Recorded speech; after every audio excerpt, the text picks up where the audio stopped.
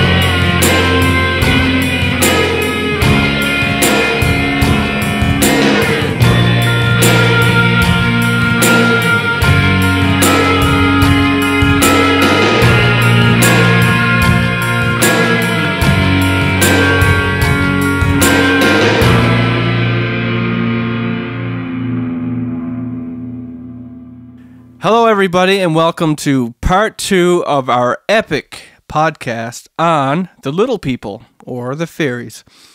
So this part of the episode is going to focus on some of the stranger cases involving the fairies. So far, we've basically talked about what they are, where they come from, some of the origins of where they come from, the culture, and a couple stories, and how like the fairies trap people using, they can twist and turn and use illusion to use the force to trap people and so on.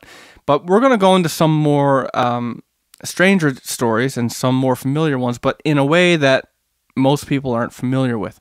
So I'm going to start this with the story of the Longshoreman. Now, this is another story that came from the book by Dale Jarvis, his book Wonderful Strange, and he has a whole section in there on the little people. And this was one of the stories that really stuck out to me, and it involves a longshoreman in this is in St. John's, actually on Water Street.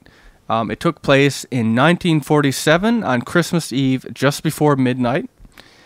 And so the story goes that there was this longshoreman. He finished his shift and he began to walk the road towards home, when all of a sudden he happened to find a young boy around the age of 6 or 7 sitting on the sidewalk crying and sobbing. Now, as many of us probably would do, the longshoreman asked the young boy what was wrong. And the little boy said he was lost, and he told him that he lived on the south side. So the longshoreman, keeping in mind that this was probably considered a friendly gesture back then. Today it would be kind of creepy if a grown man took some child on his shoulders that, was not related. But anyway, the longshoreman grabbed the little boy, threw him up on his shoulders, and he began to carry him towards the south side to bring him home. But it wasn't long after he had started this walk that he noticed that this small, frail little young boy, he began to get heavier and heavier.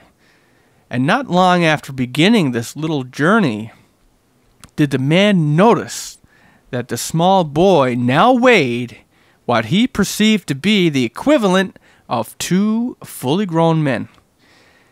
Impossible, right? Well, it gets stranger. The longshoreman knew there was something wrong. Obviously there was something wrong.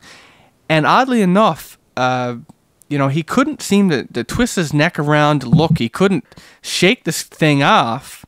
He was struggling with trying to shake it off of him because he knew that this was getting heavier by the second, and nothing he could do could get any relief. I mean, he was trapped. He was locked in. I mean, this thing was on him, and the only thing that he could do was walk.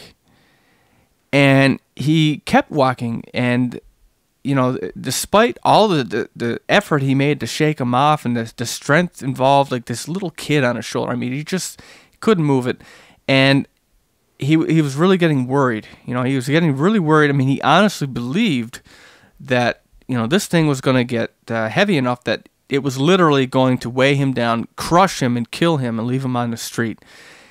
And as the longshoreman started to stumble and his legs started to buckle, people in the street were looking at him like, he must be drunk. I mean, that would be a pretty common sight actually back then. But anyway, they looked at him like he was this bumbling idiot with a kid on his shoulders. But this really wasn't his main concern. His main concern was that if he didn't get it off, he was going to be killed by it.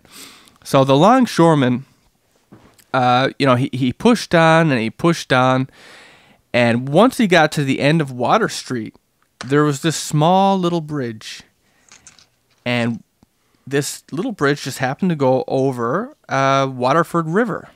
So we have running water. If you remember from part 1 of this episode, this podcast, one of the things about fairies is that they can't cross running water.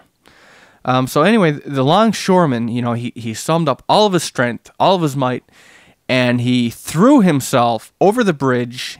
And as he did so, he heard this little thing speak in a nasty, snarling voice into his ear. "So you have escaped me after all." And just like that, the tremendous weight on his shoulders had disappeared. In fact, the little child had just disappeared.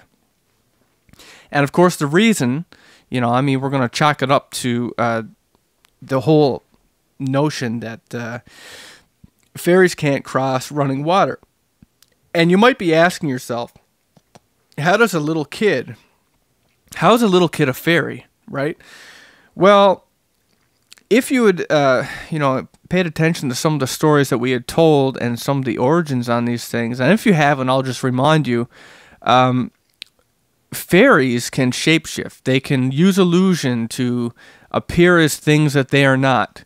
They can, even if they are a disgusting creature, they can manipulate you in a way that you look at them and you see something different. So, like a lot of the stories that we've covered so far, and we will continue to cover, this fairy used this illusionary ability to set the longshoreman up into believing that he was, a vulnerable young boy, gaining his trust, gaining his, he was pulling on his heartstrings. He was luring him into a trap, just like they do in the forest, just like they do when they call to people in the forest. And for what reason, I really don't know. I mean, it does seem like he was going to kill him. Maybe they get their kicks from that. Maybe. Well, that seems to be a very, common theme with all the different types of fairies, is that many of their abilities are centered around trickery and misdirection. And also their activities seem very centered around the theme of, trickster aspect, or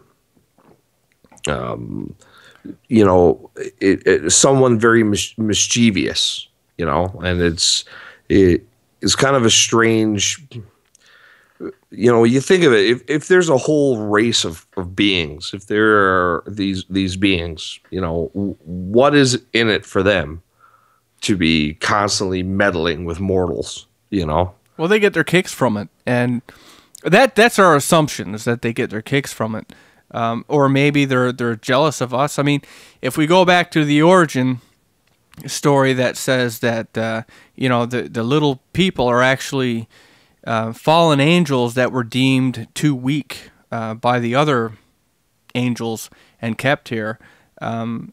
Maybe they are jealous of us. Because humans were picked as God's people. Maybe that's what it is. They're jealous of us. They hate us. That might be all it is, not unlike other entities.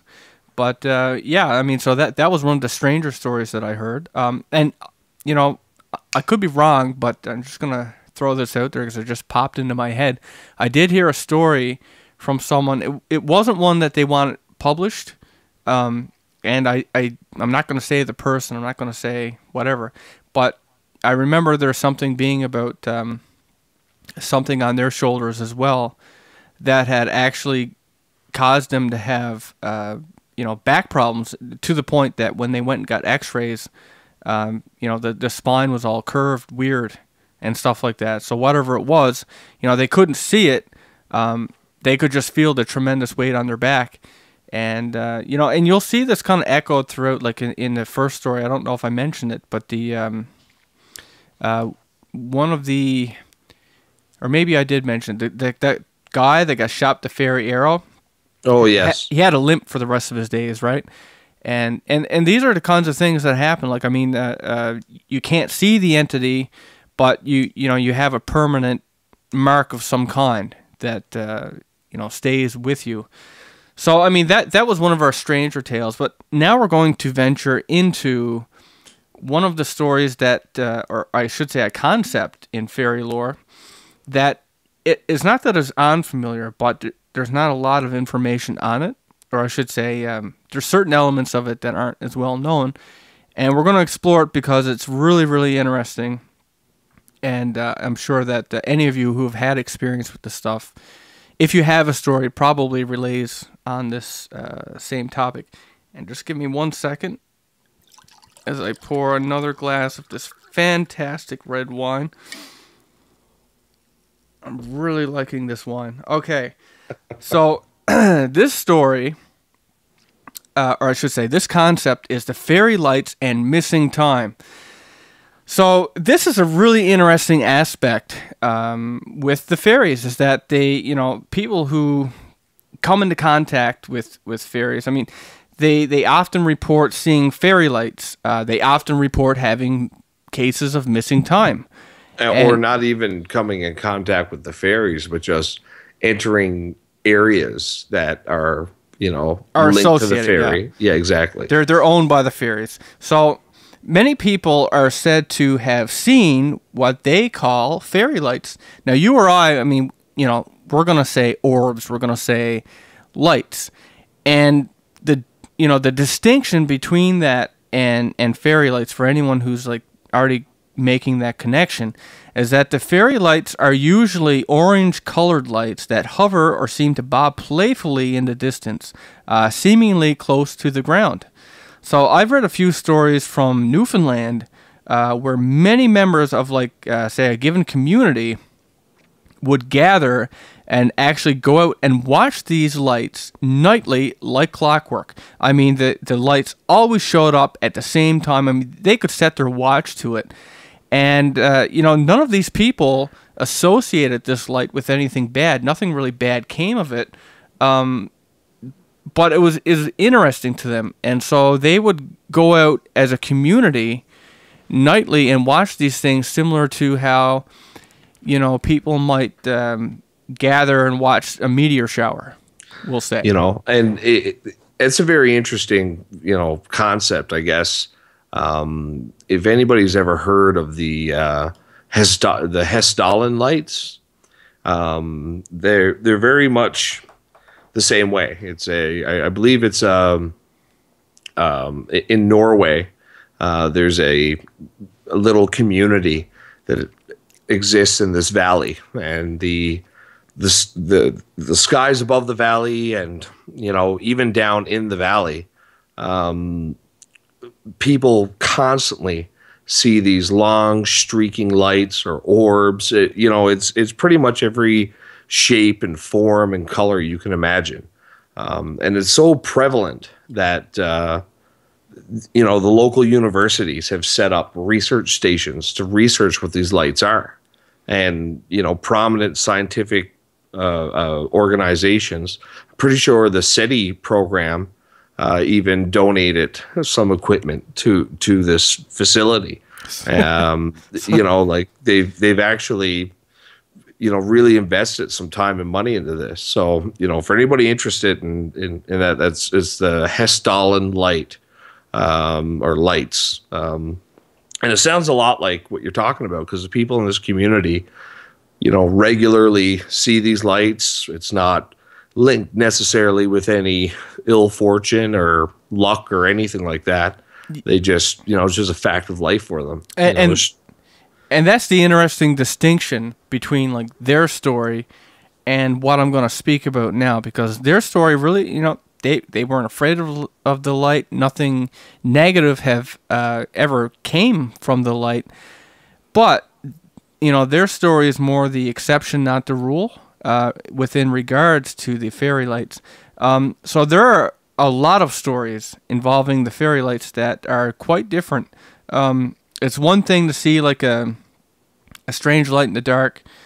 For curious people like ourselves, I mean, you or I, it would make us, want to go and investigate what it is, And this is especially true when you see a light that is playfully moving around, as if it's trying to get your attention.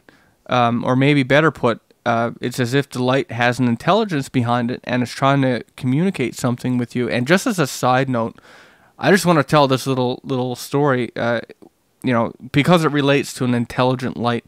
I had a friend, his name was Lenny, and when I was out in college, I was doing a music program, and like, I don't know, anyway, I was in my second year, and I didn't know that Lenny had come out. He was doing like a digital animation course, and anyway, it was his first year and my second year, and I ended up running into him somewhere, like at a bar or something, and we started chatting, and I started telling him about, the summer just preceding that, because this was around November, right? So in the summer sometime, me and my wife, we had seen what, we're sure was a UFO, right? And I was telling him the story, and then he had his own story. And, just to point out that this place that we were staying in, it was a very small community, but it's known by a lot of the locals to be somewhat of a hotspot for UFO activity. And anyway, he said that, he was in a dorm. He was staying in a dorm. I had an apartment. And he was, they were in the hallway, him and some friends and a janitor. And it was, it was nighttime. And all along this hallway, there were these windows so you could see outside. And they saw these lights in the sky, and they were watching it, and they were moving in really strange, like obviously strange ways. And I remember Lenny said that there was this younger guy there, and he was really spooked, and he was kind of asking, he was saying things to Lenny almost as if he was trying to tease some kind of comfort out of him. He was trying to look for some comforting words, that this wasn't anything sinister, it wasn't anything to be worried about. And Lenny didn't really have any of that for him. And if you don't know him, and Ryan, you know him, but he's a very frank guy. Like he's very much so, yeah. Yeah, he's very, very much to the point. He wouldn't be one to be telling tall tales, that's for sure. No, he doesn't exaggerate. He's very, he's very to the point. And like I said, it's not like he's invested in UFOs. He doesn't really follow any of that stuff. So, it really had some weight when he told it. And he was telling me, and he said, and he kind of paused and he looked down. He said, "Well, if I had to explain it, he said, it's as if that it's as if that light had an intelligence. It's as if it was trying to communicate with us." And, the way he said it and the way he looked when he said it really sent chills down my spine, because there was almost a sinister air about it. I mean, the whole way that it happened.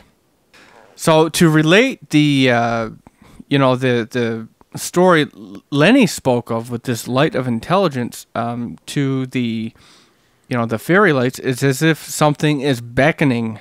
It's something luring you. Again, this common theme of these, the lure or communication. So, and that's something that you find in quite a few tales about people looking at UFOs, or they wake up in the middle of the night and they're suddenly compelled to go outside, and they look up and here are these lights in the sky, whatever they are. Well, today we call them UFOs. The interesting thing, or the parallel here, is that missing time and lights are they're common amongst the fairies and UFOs. right? I mean, we have missing time is a major part of both. So anyway, coming back to the fairy lights, and how they're different. Not talking about the first story I told, but some of the more common ones is that people will see a strange light in the dark, and they'll want to go and see what it is. Our curiosity often gets the best of us, and many people have gone to investigate these lights, and they've had very different experiences. Okay, so like a common one that happens, of course, is missing time. So there have been these folks who have gone out to investigate these fairy lights for what to them felt like maybe 15 minutes, right? But when they come home, they come to discover from friends and family that they have been missing for 8 hours. And that's just one scenario. Sometimes they come back and it's days, it's weeks, months. I mean, we're talking variable with time, okay? Like it's very varied, but it's always dramatic. And it's definitely not 15 minutes, right? So sometimes when these people go missing, for long periods of time, like you would expect, their relatives, their family, their neighbors, they go out to search for these people. I mean, sometimes there are search crews made up, especially in these small communities, and they look high and low. I mean, they look everywhere for these individuals to no avail. And the missing individuals can't explain it either. Once they come back, they come back with stories like they were standing in a stationary spot. They were watching a light for what to them felt like 15 minutes. The fact that they were gone for perhaps weeks is unfathomable to them. How did they eat? How did they survive? Did they drink? It's all wiped. They don't remember anything, right? It's as if, they had stepped into a different dimension. Time was different. Time passed differently. All these fairy lights, are they purposely luring people into these dimensions? And if so, for what reason? So, and we always can't discount the possibility that we're looking at modified memories here as well. Many of the fairies' traits, again, center around that mischievous ability to trick and deceive. So perhaps there's an element of memory implanting or waping somebody's memory so that the only thing they remember is standing there and looking at those lights for 15 minutes. Well, see, I would be interested to, how like UFO abductees, they go and get post-hypnotic regression. Yes, I would like to see that same thing done. Maybe I should Google it. Maybe it has been done, but I would like to hear about, someone who had missing time with the fairies. Have them have hypnotic regression done. What did they see? What did they experience? That would be interesting to me, because most definitely, we got this weird parallel to the aliens and fairy people, but seemingly they're completely different, right? Different origins, different theories, a lot of differences, but at the same time we got these weird parallelisms. So we have these fairy lights, but at the same time, I mean, we have these experiences that people go out and they investigate. They have missing time, right? But we also have these fairy lights that are said to sometimes show up before a tragedy or disaster. They're a bad omen. So many regard these lights as a warning. By the way, other names for these lights, just so you know, it's not just fairy lights. Some of these you've probably heard of, and depending on where you're from, is probably the more accurate name. Some of these are will-o'-the-wisp, corpse candle, or corpse light. And in this case, it gets its name from the lighting. This light will light the way from the dead person's home to the graveyard. And then we have the jack-o'-lantern, which we all associate with Halloween. And there are also stories that tell of these lights in, these dark forests, And basically what would happen would be, these people would be traveling through the forest. I mean, we're talking back in the 1800s and stuff like that. I mean, people used to walk shortcuts and trails all the time through the woods, and they would see, these lights, and they would assume it would probably be someone walking with a lantern or something. So maybe, it was guiding them. Maybe they thought it was the way to town or whatever. And these lights would actually lead travelers into hazardous bogs or over cliffs or otherwise dangerous or fatal situations. Of course, this varies by legend. So some legends give examples such as, a dark hooded figure using a corpse candle to lead a traveler onto, say, a high unstable bridge. And by the time the person gets to said bridge, the figure will be on the other side. It will look back and let out this evil laugh before disappearing. Other legends say that these figures carrying the light are guardians of treasure, and that though the path may be treacherous, the rewards are untold riches. And then there are the stories where the light isn't being carried by anyone. It just floats on its own. So it's kind of like that orb kind of thing, like you and I saw, Ryan. Like when we were doing the red orb in the woods. Yeah, the old highway thing, right? And for any of you that want to get the backstory on that, we have a podcast on that as well. It's called The Old Highway. You can go check that out. But anyway, other places in the world, they say that the will-o'-the-wisp is a spirit of the dead that cannot enter heaven or hell. So it leads unwary travelers into marshes and dangers. In fact, there was a book by Catherine Briggs called A Dictionary of Faeries, and it has a very creative story. The story is that St. Peter gave a second chance to this evil blacksmith who was named Will. And I don't want anyone making that comparison to me. But anyway, this evil blacksmith, he lived such an evil life that he was forced to wander in purgatory. And the single comfort that he was granted by the devil was that he could carry this burning piece of coal that he could use to warm his hands on the endless, lonely walks into the wildlands. And, of course, he is an evil blacksmith after all. He used this little burning coal to lure people into marshes and danger, right? So, once a bastard... what else would you do, really, right? Yeah, once a bastard, always a bastard, right? I mean, you give him a comfort, and the first thing he looks to is how to manipulate it to hurt people. So, I mean, that's what he did.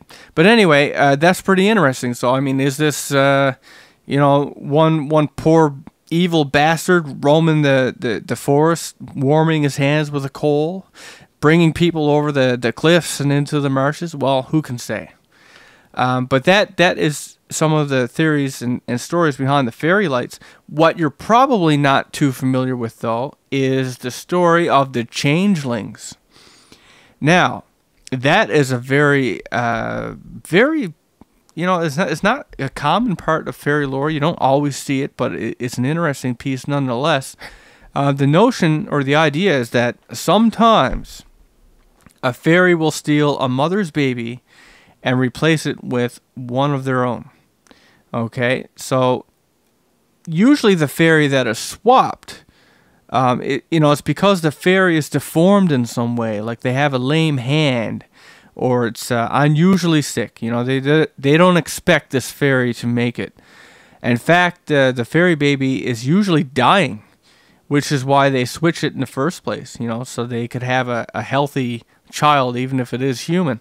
So the mother of the human baby not only loses her actual baby, but she then has to watch what she believes to be her baby get sicker by the day, and soon she has to watch it die. So that's pretty messed up.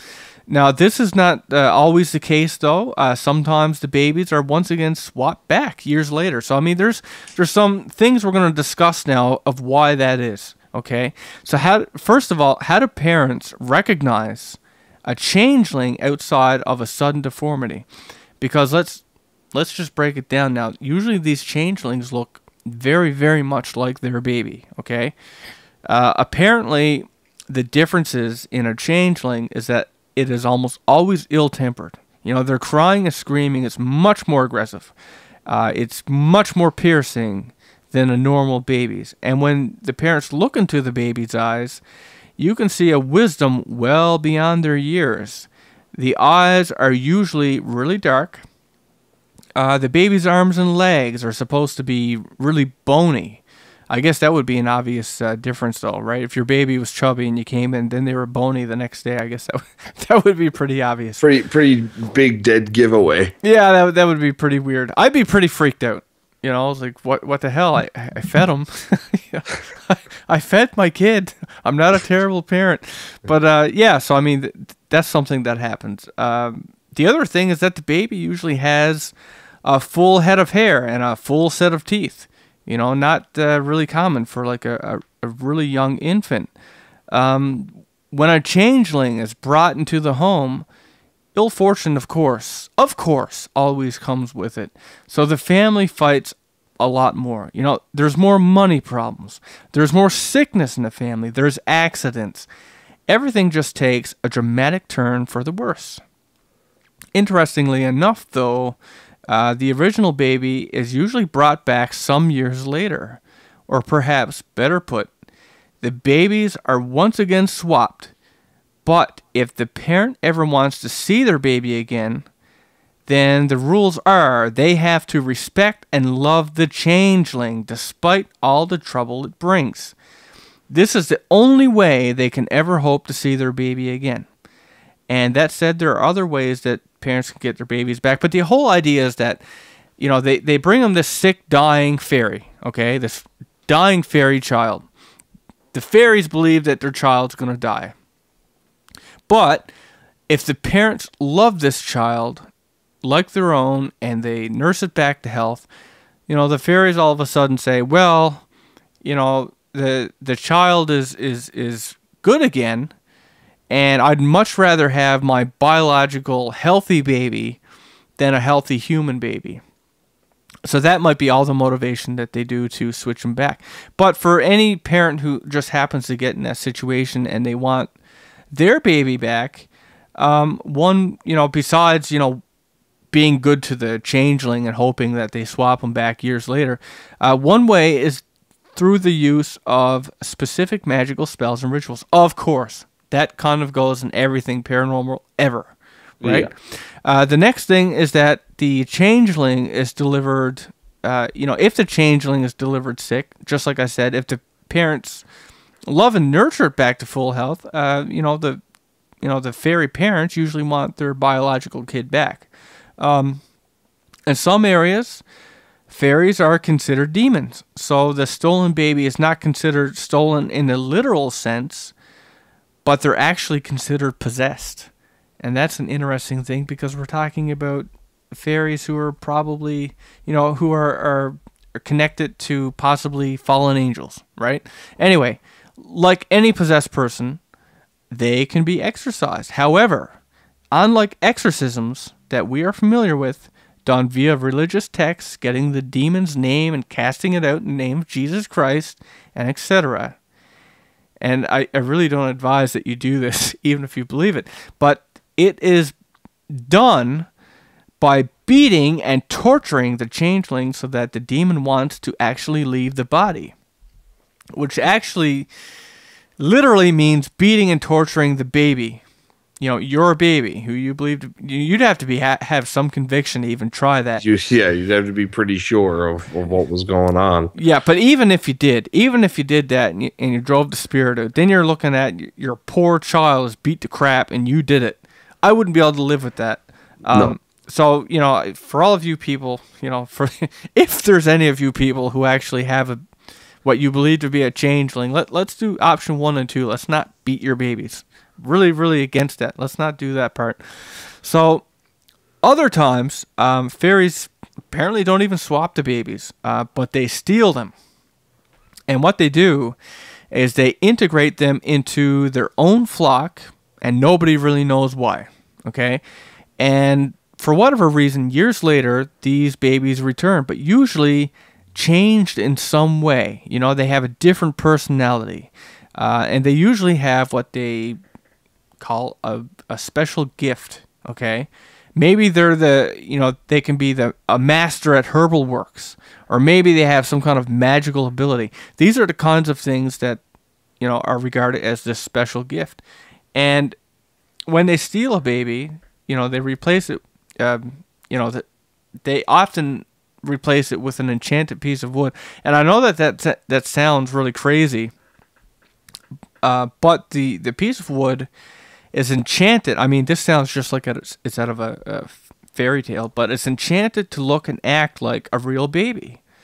But when it's in the process of dying, and when it finally does die, what remains in the cradle is literally a piece of wood, right? And that's how they know, right? That's how they, how weird would that be? You got this sick baby, you walk in one day, and you see this strange piece of wood in the crib. I don't know what I'd think. I mean, that's pretty fucked up. I don't think that's a pretty big jump to make. Well, obviously, a fairy took my baby. Yeah, like where did that magical? Where did that come from? Yeah, right. The wood itself, I believe that's called a stock.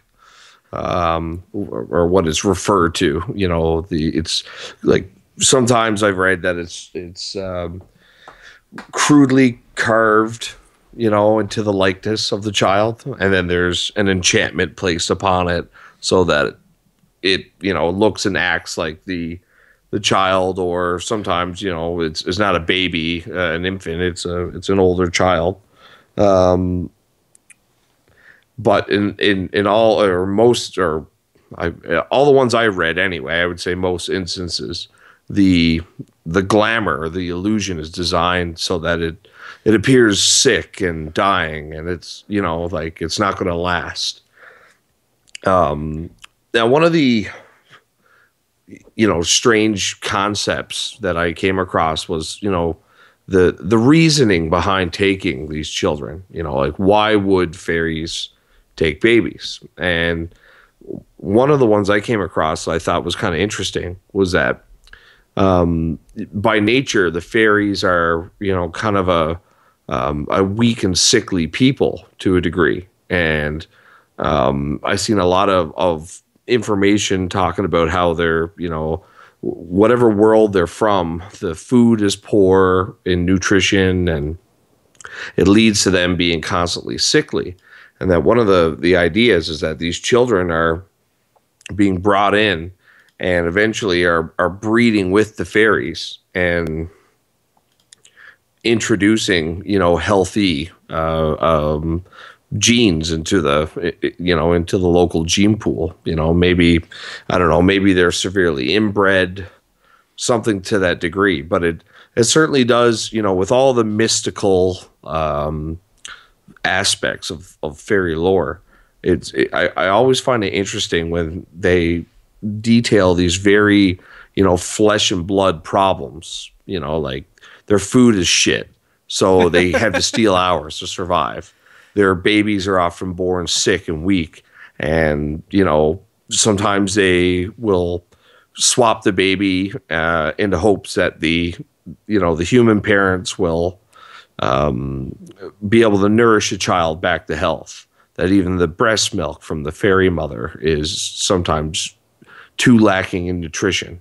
So, they do the old baby swap, and I guess if they're using humans as breeding stock to, fortify their own bloodlines, then I guess it's a double plus for them.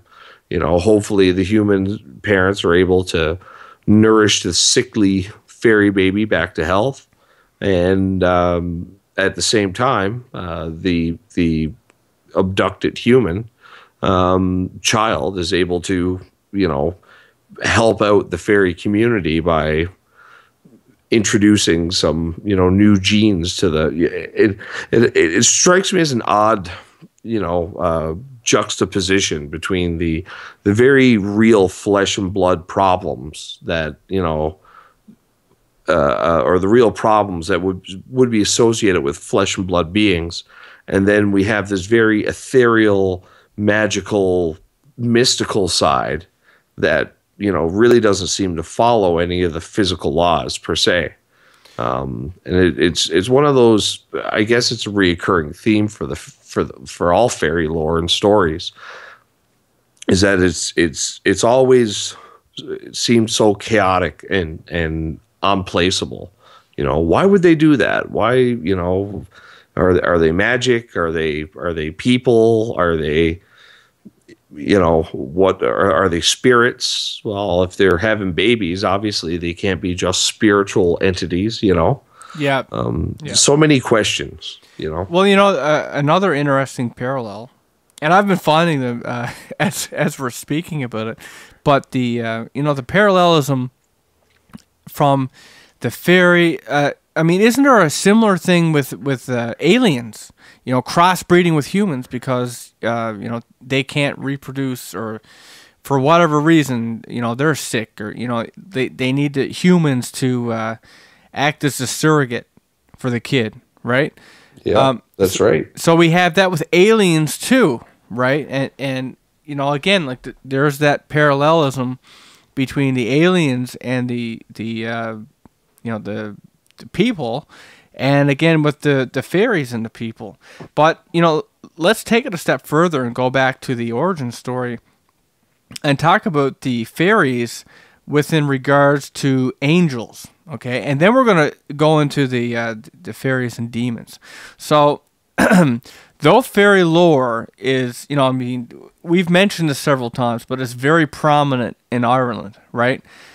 They actually have lore for the fairies all over the world. In North America, there is a Cherokee tribe in the Carolina mountains that not only believed in fairies, but they believed in several different types of them. Not unlike the Irish folk, the Cherokee tribe also believed, that fairies could be evil and mischievous. And, we've heard the same thing with jinn. We've heard the same thing. We've heard the same thing with demons. It's all kinds of spirits. This is a common blanket term here. But anyway, not unlike the Irish folk, the Cherokee tribe also believed that, besides being evil and mischievous, there were good ones, and the good ones, they would consider to be nature spirits who, guarded the mountains, the wildlife, trees, and shrubs. They actually have stories where they believe that the good fairies have helped them on hunting trips, so they believe that there was these fairies that would help them. Whether it be helping with their crops or, guarding their natural resources, helping them hunt. And then there were the bad ones who were, I don't know if any of them have been murdered, but, certainly there have been bad things done. I wouldn't be surprised if there were murdered Cherokee people. There's been other people supposedly killed by fairies. So yeah, we have good and bad, right? So I'm going to tell you a story now that takes place in the late 1800s. There was a pretty spectacular sighting at a place called Chimney Rock in North Carolina. It involved a professor who was home one day when he got a knock on his door from some children who told him that, there was these people floating around on the side of this mountain, Chimney Rock Mountain. So, of course, the professor didn't believe it. Of course he didn't believe it. It sounds like bullshit. I don't know if I'd believe it. But he assumed that it was a prank and, he just sent them on their way, went back to doing whatever he was doing. 5 minutes later, he had this other knock on his door. And this time, it was from an older woman who was telling him the same thing that the children had just told him. Only she said they were ghosts floating around on the side of this mountain. She was all excited, and she was pressuring him to come and look. So he said, fuck it, I'm going to go check this out. He followed the woman with the intent on getting there and just proving her wrong. He was going to explain whatever this was. In some way, it made sense. He was going to break it down in practical terms. But when he got there, he saw it too. And what he saw were dozens of bright entities, as they said, and there were multiple spectators to this event. There were dozens of bright entities floating around the side of the mountain. Interestingly enough, though, he said, and the kids believed these to be fairies.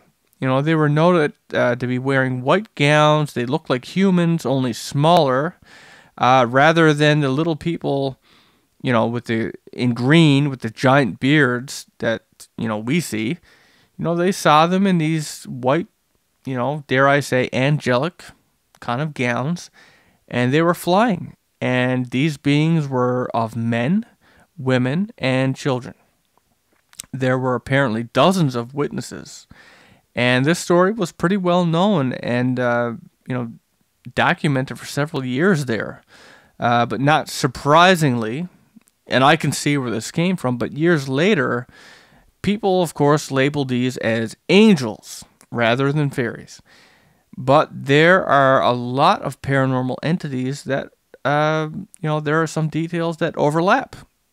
Is this a case of both? There's some similarities here. So, there was the origin theory that these are fallen angels stuck on Earth. They are often depicted with wings. Look at any of you guys who have played the game Zelda Ocarina of Time. You got this fairy named, what was her name? Nave. Nave, right. And Navi had wings. Or if you watched Captain Hook, you had Tinkerbell, and Tinkerbell had wings. She was a fairy. So, again, like angels have wings, right? If you have children who are in a play, they often wear costumes that have wings.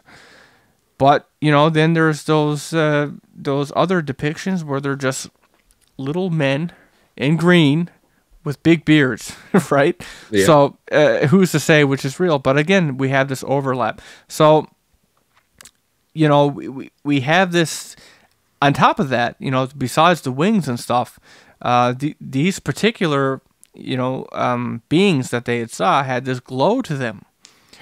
So again, we have this association with the light. We have the fairy lights. And, mysteriously enough, again, with the fairies, they had this aversion to religious artifacts. It's just like, a demon can't touch holy water. A demon, they don't want to be around crucifixes and stuff. And we had the same thing again with the fairies. So, are they really fallen angels? Are they fallen angels that the rest of the angels said, you guys are too small and weak to fight the spiritual war. You're doomed to stay here. You can't follow us into hell, right? Is that what that is? Is that how they got their powers? All angels, I guess, would have some kind of power. Is that where these little guys got their power? Or do they have, do they have some kind of dimension that overlaps with our own? I find it really neat when we're talking about, some pretty obscure concepts, but I heard a theory from a gentleman who claimed that by using dowsing rods, and if you're not sure what a dowsing rod is, definitely go look it up. They're interesting little devices, like these little L-shaped metal rods, and generally they stick straight out in front of you. But if you're seeking something, or you're in an area that has energy or power to it, that the rods will begin to move until they cross one another. And this guy was walking around, it may have been Ireland, and entering a area that was supposed to be, like a fairy wood or a fairy circle or something. And when he did, his dowsing rods would cross. But he made a point of saying, but when I think of the Lord and I speak the Lord's Prayer in my mind and call upon the Lord, the rods uncross. Like there's something, disrupting their power, and his theory was that there are areas upon the earth that have very chaotic energies, whether it's related to magnetism or what, he couldn't say, but that, there are areas that have these chaotic energies. If there's any one thing we can say about the fairies is they're chaotic, but he said, the idea of the Lord and the energy associated with the Lord is a very ordered kind of energy. And that he feels that order imposes itself upon the world when you speak the Lord's Prayer or you brandish religious paraphernalia, and that by doing that you actually order the chaotic energies that are kind of out of control in this area, or well, whatever they're doing. And there's something about the energy of the Christian God that is ordered and can force itself upon the chaotic energy. I just it seems like a I guess for as far as any of this stuff goes, it's it seemed a interesting concept. For sure. It made sense in terms of, okay, fairies, chaos, Christianity, and the Christian God, order, and order being imposed over chaos. It certainly made sense to me. Yeah, that's actually some really interesting background there.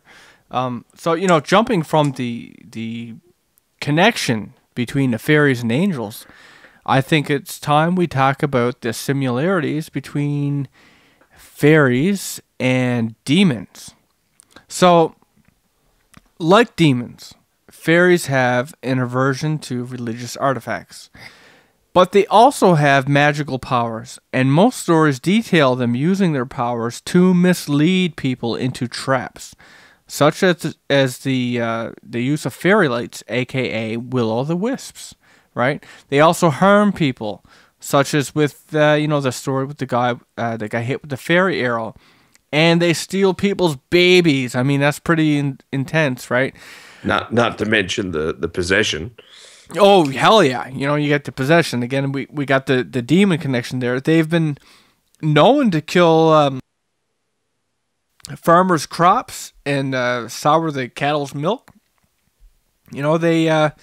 They bring bad fortune upon people, not unlike a curse. They kidnap people for days and weeks at a time. I mean, you're talking about missing time? Well, yeah, sometimes they actually come. I mean, there's nothing short of being abducted. I mean, if you really want to look at it like that, because somehow they survived, they were fed, they drank, unless it was a different dimension and time just didn't interact the same way. But anyway, they're known to kidnap people. Right? And of course, this causes grief amongst the families and communities of the people.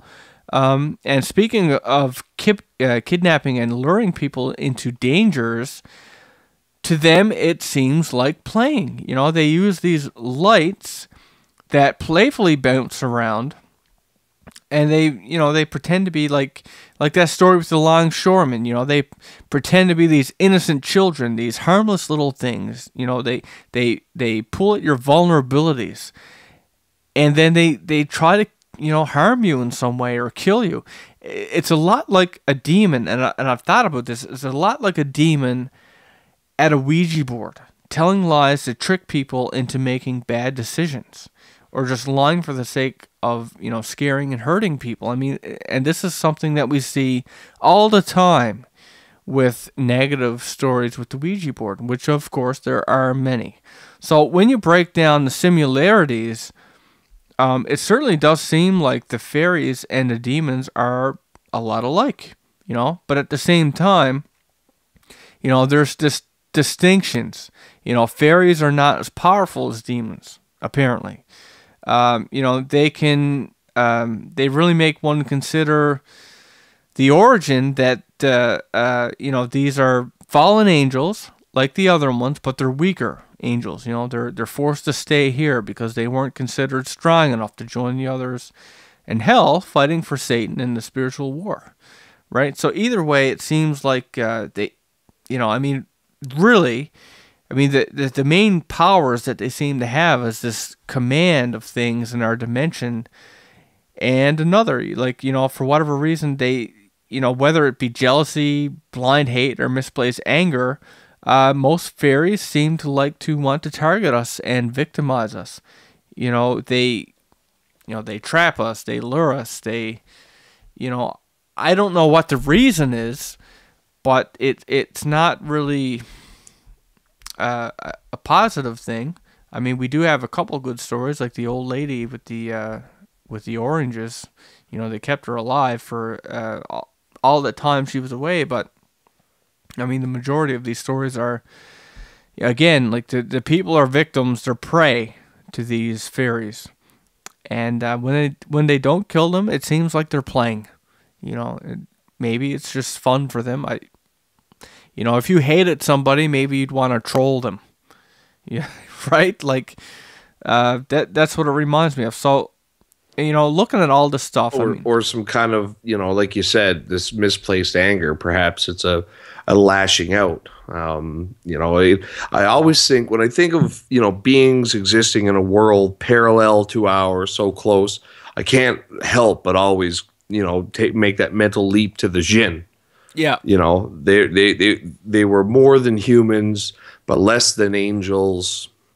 And for whatever reason, they pissed off the powers that be and were cast out, you know, of the fully material world, you know, and kind of pushed into this place that, you know, exists but is less real than here. You know, it's less. And furthermore, I mean, you know, they want it to be here. The Jinn want it to be here. There's something more appealing about our world than theirs. And then, you know, with the fairy lore, it's, you know, their food is crap, and, you know, there's a lot of parallels there. And here they are, these people who've been, you know, some of the stories say that they were, you know, the first people, and they were pushed out by the coming of man, and for one reason or another. And, you know, perhaps they're you know, they've never forgiven us for that, you know? Yeah, well, you know, since you put it the way you put it, I could almost see that, you know, a fairy sitting down, he goes to eat a sandwich, he's like, oh, this is fucking terrible. Yeah. And he's looking at the farmer's ranch, he's like, yeah, well, fuck you and your crops and your milk. I'll fucking sour all of it. Your butter and your honey. Yeah, you fucking bastards. Here I'm eating this garbage. Right? But yeah, I mean, it could come down to like a jealousy and you know, just a hatred towards. I mean, really, I mean the angels, I mean the demons, I should say. I mean, apparently they hate us, you know, and the angels that chose to follow Satan. I mean, we're not going to get into that whole topic because that is its own podcast if we wanted to do it. Yeah, but that could be a whole series of podcasts. That could be a series of podcasts, yes. But the idea that, you know, they're angry and jealous because we were chosen as God's people, right? It was favoritism. It was, you know, all these things where they were already there. They were, you know, and I can see that. I can understand that. But again, like from my point of view, I didn't really do anything. I didn't even ask to be here. I'm just here in this world of shit where shit happens all the time. Right? I mean, God Who are they help to be us. mad at me? I didn't do anything. Yeah, I didn't do anything. I didn't ask to be born. But whatever. You know, we're stuck here. We all got our trials, our problems, our issues. And goddamn, that wine helps. It really helps. But Ryan, did you want to tell that Terrence McKenna story before we wrap this up? Yeah, I definitely wanted to throw that in there. I mean, I don't think any talk of fairies, at least in the modern day, would be replete without mentioning Terrence McKenna. For those of you who don't know, Terrence McKenna was a grand ethnobotanist. He studied hallucinogenic plants, basically, and he spent a lot of time in a hallucinatory state. And during that time, he described how, with the use of dimethyltryptamine, better known as DMT, he was able to repeatedly experience the presence of these beings, and that when he met them, they came up to him, like he described them as like self-dribbling basketballs, almost of energy, and they all surrounded him and called out to him, not to be completely awed by what he saw, like don't be paralyzed by astonishment, basically. And they would begin to sing. And as they would sing, they would call into existence these shapes and objects that he began to realize were in their own way alive. And the way he describes them is even difficult to and if anybody who's ever been on any kind of hallucinatory trip can explain to you that coming back to this world and telling, other people about it is sometimes impossible. The things that you see and experience are not always transferable to the three dimensions of space that we live in. But he described them as being like Fabergé eggs, or looking like toys that you would see strewn about a nursery in a UFO, like just the most bizarre and exotic things that you can imagine. And that these little creatures that he termed the machine elves would encourage him to sing and to manifest creations of his own, and that he would, and together they would sing and cavort and create these living entities together. And that was a very common experience for him, so much so that he was able to retain the information. And I guess that's the difficult part is the retention of what because you don't always come back. It's like a dream, like you remember the dream as soon as you wake up, but then by your lunch break at work, it's gone if you don't jot it down. And I mean, hallucinations are a lot like that too. Yeah, I could see that. I guess you would have to have the equivalent of a dream journal. Right? Yeah, or again, it's one of those things where, practice makes perfect. So, it's you're either keeping detailed notes, which is rather difficult because even when you come down, there's various degrees of coming down, and it's one of those things where it has to be done with the right mindset and the right setting. I'm not suggesting people run out and start eating mushrooms by the handfuls, but the like shamanistic traditions are rife with little entities and spirits that are connected with these hallucinogens, and that by taking them in a ritualistic fashion and preparing your mind for this journey, that you're able to interact with a world that is right next to our world, but not this world. And it's inhabited by a whole array of entities, both negative and positive and benign. And it very much echoes everything that we've been talking about tonight in terms of the fairy lore. That mostly we're talking Ireland, but I guarantee you, you look at Scandinavia, all across Asia, any of the Native American traditions, you're going to find similar stories.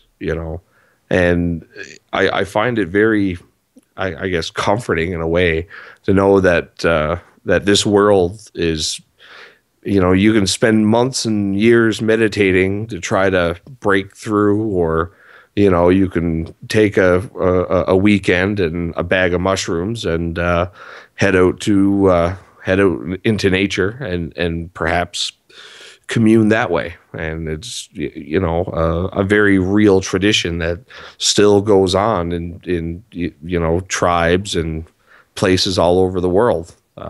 Yeah. So I mean, it's a really interesting revelation. I mean, we could do a topic. I mean, we could do a whole podcast on mushrooms and hallucinations, and perhaps we will. But just grabbing it back to the fairy lore. I mean, I think we've wrapped up the majority of it here. But I mean, I would like to hear from you guys if you had any experience with the fairies. Particularly if you're in one of the known areas, such as Ireland. I actually plan to take a trip out myself to an area in Newfoundland on my vacation in August, and I'm hoping to visit some of these spots where the fairies are known to, I guess be seen, areas that they have claimed. I'd see what I can find, see what I can bring back, and even if I can't bring anything back, maybe just for the own personal experience. But I'm always interested to hear what you guys have to say. If you guys have your own effed up story or pictures or something of that nature, you can certainly submit that to us at our official website, which is effedupstories.com. That's effedupstories.com. And you're going to have to communicate on our website. That's the new thing. We got rid of the YouTube comments because fuck the trolls. We can't really handle that anymore. We like doing these shows, but we don't really care to do it to be personally attacked. And 6% of all comments, according to a study, that's what it is. So we're not the first, we're not the last channel that have had to get rid of our comments. In fact, there's been really big media sites. I think CNN was one of them. I could be wrong, but anyway, there's big sites that have had to do the same thing. It's just fucking toxic, and it ruins any motivation that we have to do the show. So hopefully you will join us on the official website where I have more control with how we want to deal with these kinds of folk. And we can still communicate and get your stories and get the ball rolling. We do have some new stories coming soon. We're planning on doing one on giants, and we're planning on doing one on I can't remember the name of it, but it's a very, very strange entity known in Japanese culture that are known to arrive in almost like a very concentrated small area effect of almost hurricane-like winds that will throw people to the ground, cut them to the bone, but no blood comes out. Because it's like vampiric. It drinks the blood. Really, really messed up stuff. So I'm hoping that we can do that as well. I don't think it's very well known. And that's kind of our niche. We just do stuff that nobody's heard so much about. And we're going to be doing more of that. I hope you catch us next time. I hope you enjoyed the episode. And again, if you have your own effed up stories, you can submit that to us on the official site. That's effedupstories.com, effedupstories.com. And this is Will saying, I will catch you next time. Thank you very much for listening, everybody. Good night. Started to buckle. People in the street were looking at him like, he must be drunk. That would be a pretty common sight actually back then. But anyway, they looked at him like he was this bumbling idiot with a kid on his shoulders. But this really wasn't his main concern. His main concern was that if he didn't get it off, he was going to be killed by it. So the longshoreman, he pushed on and he pushed on. And once he got to the end of Water Street, there was this small little bridge. And this little bridge just happened to go over Waterford River. So we have running water. If you remember from part 1 of this episode, this podcast, one of the things about fairies is that they can't cross running water. So anyway, the longshoreman, he summed up all of his strength, all of his might, and he threw himself over the bridge. And as he did so, he heard this little thing speak in a nasty, snarling voice into his ear. "So you have escaped me after all." And just like that, the tremendous weight on his shoulders had disappeared. In fact, the little child had just disappeared. And of course, the reason, we're going to chalk it up to the whole notion that fairies can't cross running water. And you might be asking yourself, how's a little kid a fairy, right?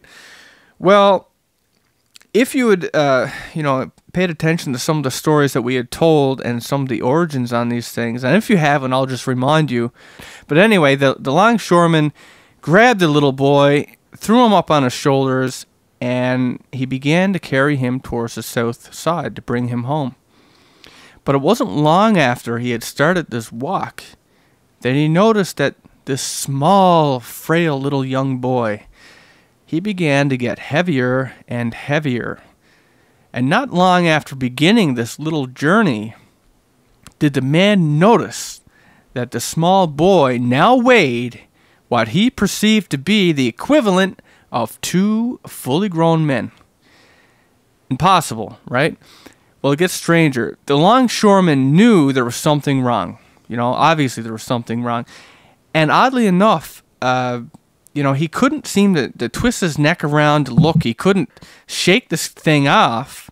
He was struggling with trying to shake it off of him because he knew that this was getting heavier by the second, and nothing he could do could get any relief. I mean, he was trapped. He was locked in. I mean, this thing was on him, and the only thing that he could do was walk.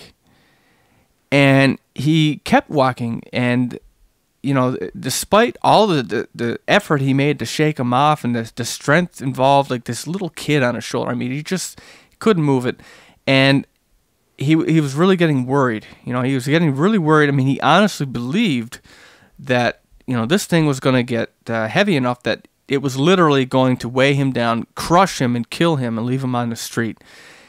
And as the longshoreman started to stumble, and his legs, like moths to a flame, you've thrown caution to the wind for a glimpse into our world. Well, now you're in it. Welcome to Effed Up Stories.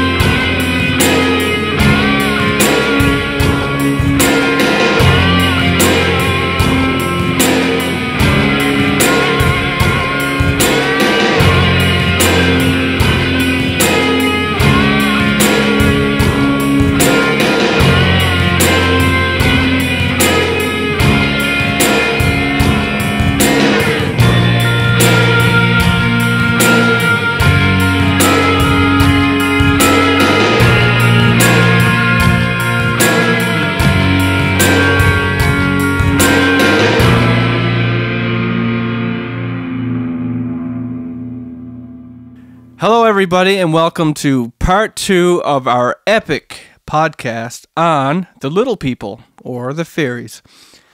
So this part of the episode is going to focus on some of the stranger cases involving the fairies.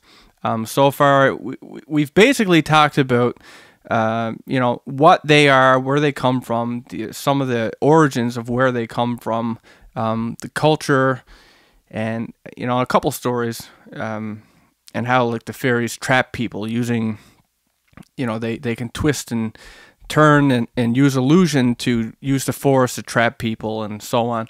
But we're going to go into some more stranger stories and some more familiar ones, but in a way that most people aren't familiar with.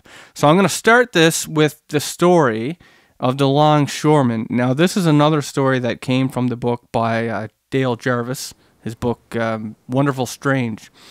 And he has a whole section in there on the little people. And this was one of the stories that really stuck out to me. And it involves a longshoreman in, this is in St. John's, actually on Water Street. It took place in 1947 on Christmas Eve, just before midnight. And so the story goes that there was this longshoreman. He finished his shift and he began to walk the road towards home, when all of a sudden he happened to find a young boy around the age of 6 or 7 sitting on the sidewalk crying and sobbing. Now, as many of us probably would do, the longshoreman asked the young boy what was wrong. And the little boy said he was lost, and he told him that he lived on the south side. So the longshoreman, keeping in mind that this was probably considered a friendly gesture back then. Today it would be kind of creepy if a grown man took some child on his shoulders that, was not related. Fairies can shapeshift. They can use illusion to appear as things that they are not.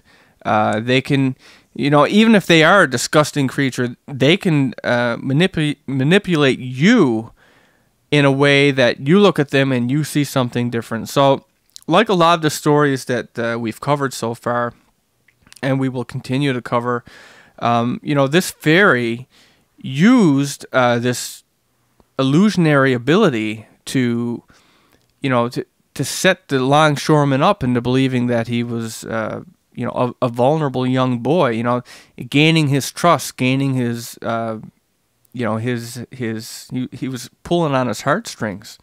He was luring him into a trap, just like they do in the forest, just like they do when they call to people in the forest. And for what reason, I really don't know. I mean, it does seem like he was going to kill him. Maybe they get their kicks from that. Maybe. Well, that seems to be a very, common theme with all the different types of fairies, is that many of their abilities are centered around trickery and misdirection. And also their activities seem very centered around the theme of, trickster aspect, or